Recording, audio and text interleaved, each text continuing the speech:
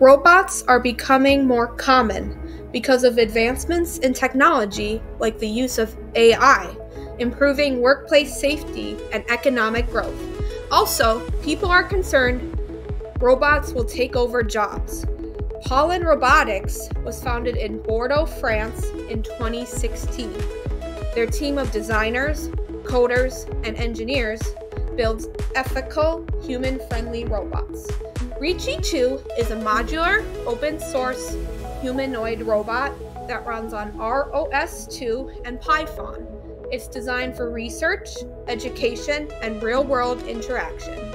As Engadget reports, Reachy 2's arms mimic real human movement with 7 degrees of freedom and optional 5-finger hand. It has a head that can tilt and swivel like a human's, and it's powered by built-in AI. Reachy's open-source design means anyone, from teachers to developers, can customize it without starting from scratch.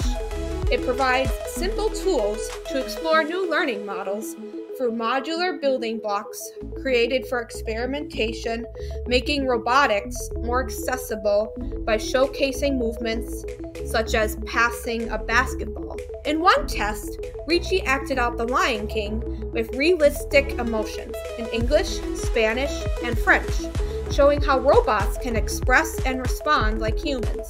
From handing someone an apple to helping teach a class, Reachy shows what's possible when robots perform tasks.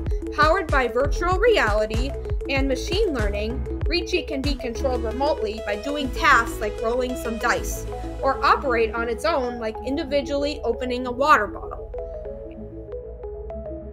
In one test, he carefully handed someone an apple, then helped stack cups on a dish rack, showing what's possible when robots become part of everyday life. Curious about robotics? Reachy 2 makes it easier than ever to build, program, and explore.